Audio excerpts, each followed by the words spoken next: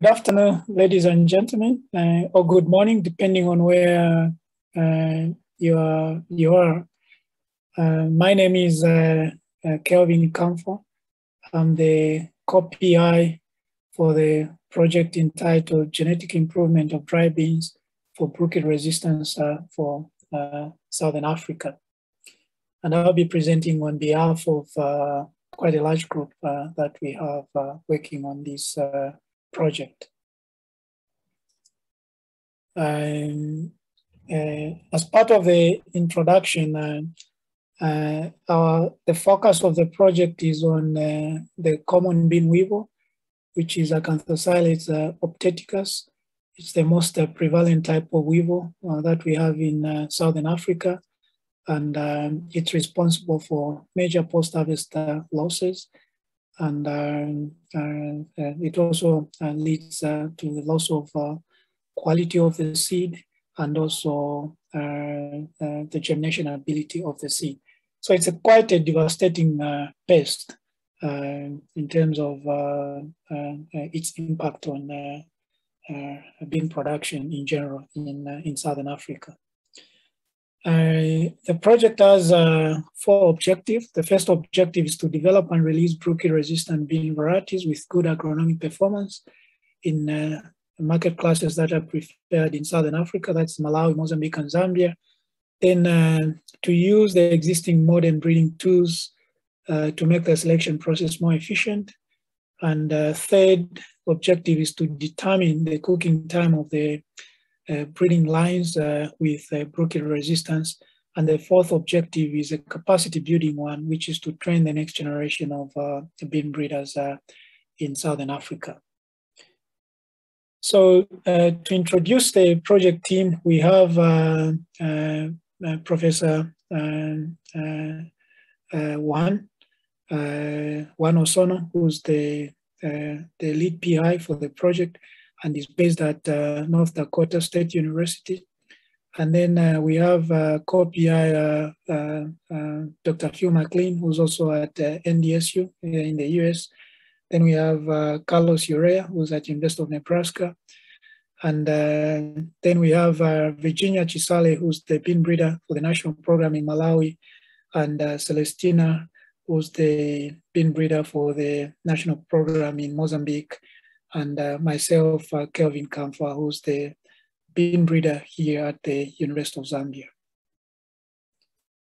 In terms of the countries that the project is focused on, we are focused on the Southern African region, specifically working in Malawi, Mozambique, and Zambia. But despite us focusing on these 3 countries, we are hoping that the outputs that will come out of this project, or the impact of the project, will kind of go beyond the Southern African region. Obviously, the Bruchid-resistant lines that we develop will end up probably, part of those materials might end up with PABRA, which later on could be shared with other countries that fall within PABRA and beyond, actually, where PABRA operates from. So we are likely to have an impact beyond these 3 countries and the Southern African region. So a little bit of background to the topic that we are working on. The pioneering work of weevil resistance in common bean was done in G. Myers' lab at Oregon State University. And in that work also, there were other people who were involved, including Jim Beaver and Paul Kusolwa, who's now a professor at Sokoine University in Tanzania. Originally, there was no resistance for weevils within the primary gene pool of common bean. So these guys who were really the trailblazers went outside the primary gene pool to go and look for that resistance and bring it into Phaseolus vulgaris. And they ended up getting that resistance from Tepary bean, which is a sister species of Phaseolus vulgaris. And they moved that resistance and even ended up developing a common bean variety, which possess that resistance to the Bruchids. And there is the publication that accompanied one of the varieties that they released. So these are the guys who are the pioneers of this research on of introgressing or moving resistance from outside the primary gene pool of common being and bringing it into the primary gene pool.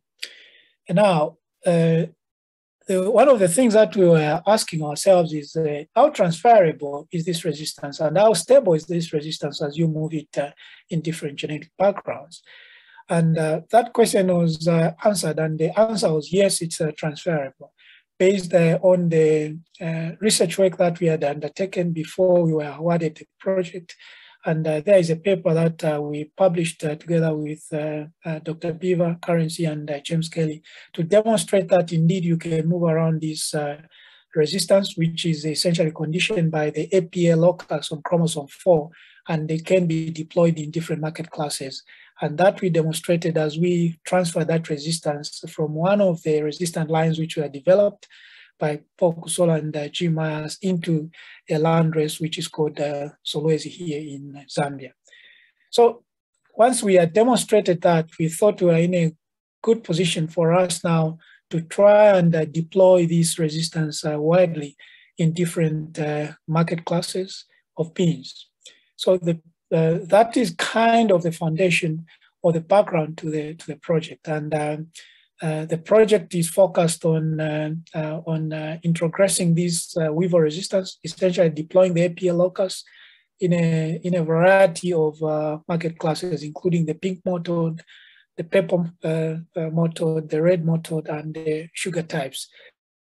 These are the market classes that are important and in the major bean corridors of Southern Africa, corridors which are essentially the routes or the paths in which beans is traded here in Africa. So how do we go about with a screening for weevil resistance? We essentially use quite a simple method. We have those jars. We put the beans there, then introduce the weevils, and then assess them at 45 days after infestation and 65 days, and be able to determine how many number of perforations. And based on that, we are able to assess the resistance or susceptibility of a variety to the weevils. So under this project, what we did was now to cross these, we had selected a number of parents mainly from the Andean diversity panel, where we had a better sense in terms of their superiority in agronomic performance and also their acceptability in the countries that we are working on. And those are the genotypes that we crossed with the resistant line.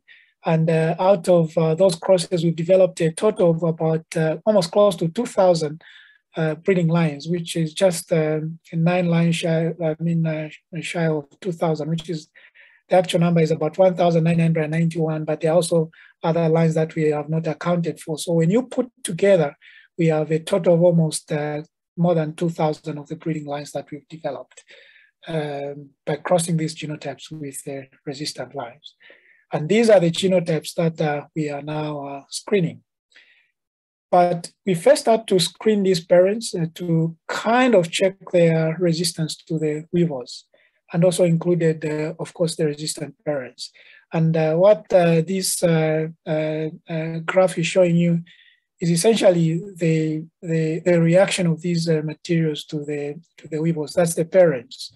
Not all the parents are included, but some of the parents. And what you see is there the resistant checks, which is where we are getting our resistance, which has the APA locus coming from Teperi, are quite resistant if you look at that, where the red line is the threshold. Whereas the breeding line, the other parents that we've used that are agronomically superior, but are quite susceptible to the weevils, you could see how badly damaged they were based on this scoring system that we have. So we were in a good position to not say, well, the resistant parents are behaving as they should, and also the susceptible parents are also susceptible. And we were now hoping to move this resistance from these resistant checks now into the parents. So what progress have we made to date? And we've made quite significant progress. And here I'm just depicting a small sample that we got out of a cross of the resistant and the ADP1, which is one of the genotypes that is superior agronomically but very susceptible to weevils. And this is out of the screening that was done here at the University of Zambia. So you could see that we're able to recover some genotypes that are the score of that are almost no perforations or very few perforations, but also we got quite a lot of lines that were susceptible. And the take-home message from this is that, yes, we are able to recover resistance in the backgrounds, in the genetic backgrounds of materials that are preferred here. However, we've had challenge that in terms of the low frequency of these resistant progenies that we get out of here. And this has been a concern because even when you have hundreds of these lines, you only recover a couple of these materials that tend to be resistant. And we previously reported about this low frequency. It's not something that we're discovering for the first time, but it's something that we've also experienced in our previous research on weevil resistance. This is now just to give you a sense of the market classes of the materials that we have recovered, the ones that are resistant. Like you could see out of this cross of 3 and ATP1, we've managed to recover these materials on your right-hand side of your slide, line 13, 28, and 51, in quite variable market classes. These have superior levels of resistance to the common weevil. In some cases, even a bit more resistant than the resistant parent itself. So this is quite exciting for us. Again, what I'm trying to show you here is just to give you further insights in terms of how variable the seed types or the market classes in which we have succeeded to introgress the weevil resistance. Some of these market classes include the purple mottled, which is a popular market class for us here in Zambia. So this has been quite an achievement for us. And these materials that are resistant together with the susceptible lines, we've planted them in our trials. What we are showing you there is an image of one of the nurseries that we have, which is at Golden Valley Agricultural Research Trust, where we have all these 1,991 that's both susceptible and resistant. We are also keeping the susceptible because we might need to use them for further genetic studies in our quest to develop molecular tools that could be used to enhance or to bring about efficiency in their selection for the APL locus. So these are the materials that we have this year growing at GAT.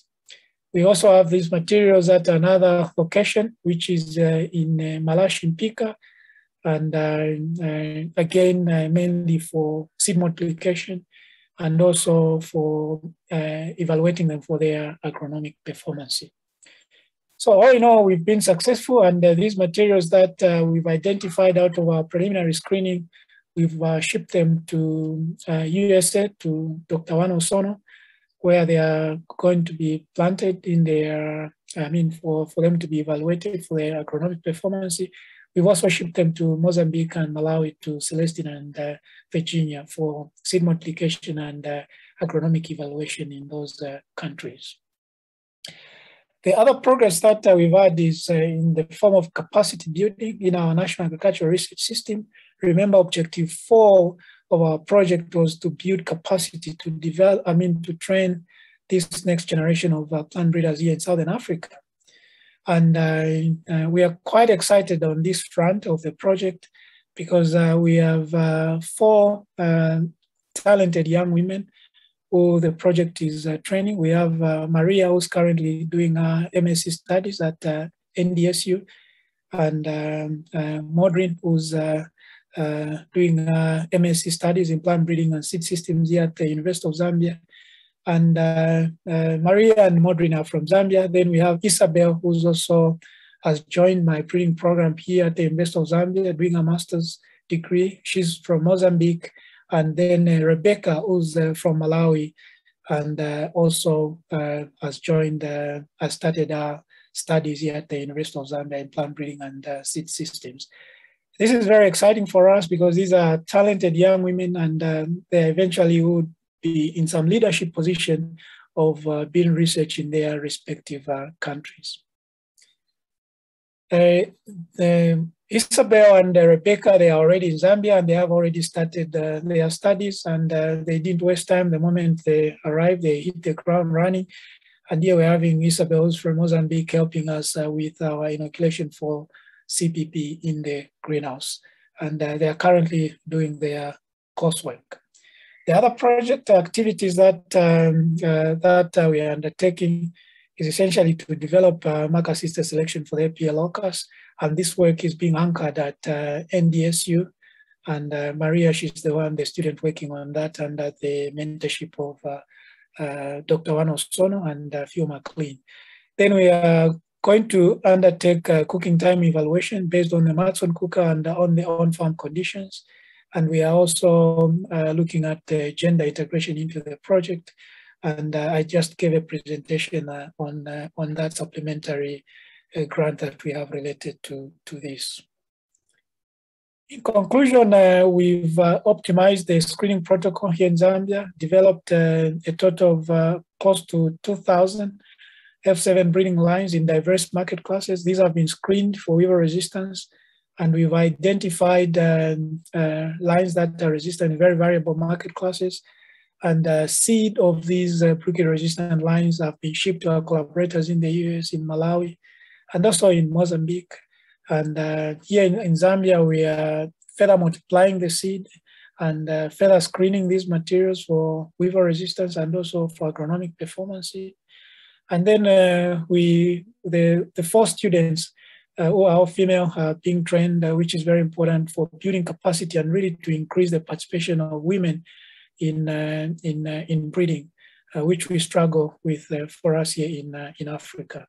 So with that, I'll end my presentation here, and I have several organizations to thank: the USAID, the University of Zambia, the IIM of Mozambique, University of Nebraska, NDSU, and Michigan State, where the Legume Innovation Lab is hosted. With that, thank you very much. Good morning and good afternoon, depending on where you are. I welcome you to this presentation entitled Screening Common Bean Breeding Lines for Bruchid Resistance. This will be a joint presentation by myself, Chinji Modrin, and Maria Mazar. We can move to the next slide. Common bean is an important crop as it is a source of protein, iron, and zinc. Despite its importance, it's faced with major constraints, which are the abiotic and biotic stresses. Among the biotic stresses, we have the common bean weevil, Acanthocylida subtectus, which is a predominant post-harvest pest in all tropical bean producing regions. On my top right, the picture shows the common bean weevil that we are working with. We can move to the next slide.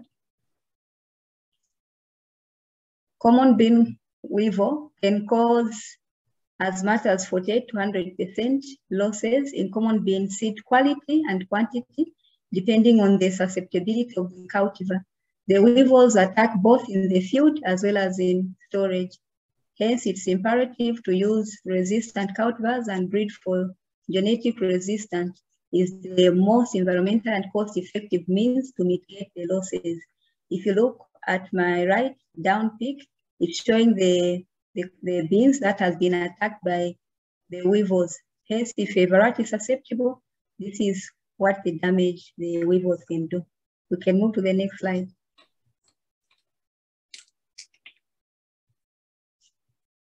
The objective of this study was to introduce weevil resistance within Southern African preferred market classes of common bean. The image I'm trying to show here shows the 6 market classes that are of interest in this study. We can move to the next slide.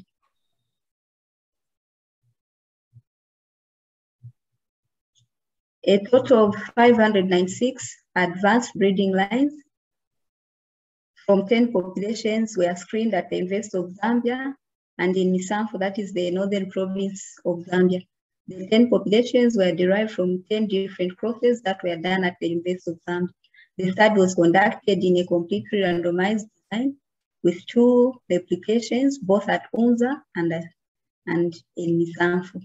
AO3A and AO6B were used as our resistant checks, whereas Lusaka and Kablangeti were used as our susceptible checks. So these are the pictures I'm trying to show on my right. AO3A as our resistant parent and Kablangeti as our susceptible parent. Then the parameters that were assessed were percentage of damaged seed and perforations, the number of perforations on the 10 seed. We can move to the next slide. The slide I'm trying to show just shows the flow of activities when we are phenotyping for resistance to A obtectors. So in the first place, we need to have adult bean weevil, both the male and female. We need to have about 300 adult weevils, which are infested in 400 gram seed, so that we have a mass rearing of weevils that will be used to conduct the experiment. We expect to have images at 45 days. The seed for the experiment is first sterilized by putting it in the fridge for 48 hours so that we don't have any eggs or weevils before we do our actual screening. After sterilizing the seed, it's kept on room temperature for 24 hours. Thereafter, 10 seeds are counted and placed in the 250 plastic bottle. Then the 10 adult and sexed weevils are put in the bottle. Then they are incubated in the insectorium at 28 degrees Celsius for 30 to 60 days. Thereafter, they are evaluated at 30, 45, and 60 days. At 30 days, we remove the initial 10 adult weevils that we had infested the seed with. Thereafter, screening starts at day 45 and at 60 days, where we score for the number of perforations on the 10 seeds, percentage of damaged seed, as well as the number of imaged adult Bruchid. Hence, a seed with at least 1 perforation is considered to be damaged. The picture in the center, the one that has got a resistant line as well as a susceptible line. For a susceptible line, if you look at the perforation, using the CR scale of 1 to 5, if it has greater or equal to 16 perforations, it's considered to be susceptible. Whereas a resistant line, when it gets a score of 1, it means it doesn't have any perforations. They need to be given a score of 1 to be considered to be resistant. This is what the picture in the center is trying to show. We can move to the next slide. The results that will be shown are just one of the populations from the 10 populations that were screened, where we had a total of 596 lines. So in this presentation, our results are focusing on the population AO-3A by ADP 763. This is the screening at 60 days across the 2 locations. We had 123 lines that were screened. Out of the 123 lines, we had 11 lines that were resistant. They had a score of either 1 to 2. Then we had 1 line that had a score of 1. It didn't have any perforations. When it came to the parents AO3A, which is a resistant check, it had a score of 2, which shows that it maintained the resistance. Whereas for the parent ADP 763, it was susceptible and it got a score of 5. So for the percentage of damaged seed, the population had a range of 0 to 100%, where we had 11 lines that had less or equal to 10 seeds damaged, and 1 line didn't have any of its seed damaged. And we can see that the AO3A, which was used as a parent, a resistant parent, had a score of 20%, while the susceptible parent had a score of over 90%. When this population was screened at both locations, which is Misanfu and Unza, 23 lines were resistant only at Misanfu, and 11 lines were resistant only at Unza. 3 lines were resistant at both locations. This graph is showing all the lines that were screened for the populations, and there were some lines that were resistant at Unza and were susceptible in Misanfo. Other lines were resistant in Misanfo and were susceptible at Unza, but there were some lines that were resistant at both locations. And this is quite interesting because it brings about, it could be because of different biotypes that exist in subpopulations. That's the reason why we saw a variation of these lines performing differently at both Unza and Misanfo.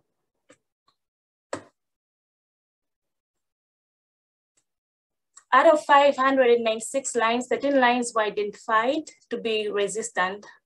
And these lines belong to the different 10 populations that were screened, and they belong to different market classes. The 13 resistant lines that were identified suggest that the resistant APL locus in AO3A that was derived or originating from Phaseolus actifolius has stable expressions in different genetic backgrounds. These results suggest that different breeding programs can use AO3A to deploy resistance to A. obtectus to different market classes. Interestingly, there were 3 super resistant lines that had no perforations at all and had a score of 1, whereas the resistant parent AO3A had perforations and had a score of 2.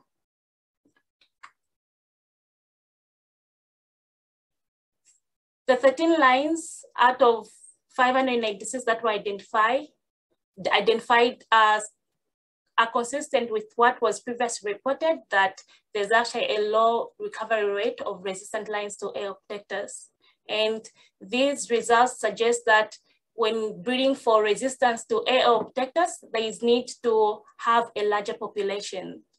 Right now, 1,991 breeding lines have been planted at Gad and Impika in Zambia.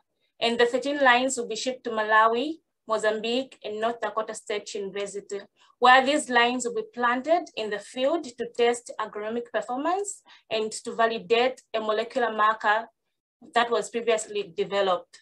And the screening is still ongoing in Zambia. We'd like to acknowledge the USAID, Michigan State University, for providing funding for this research. We'd like to further acknowledge NDSU, the University of Zambia, and ZARI, where the research is being conducted. With this, we end our presentation. Thank you.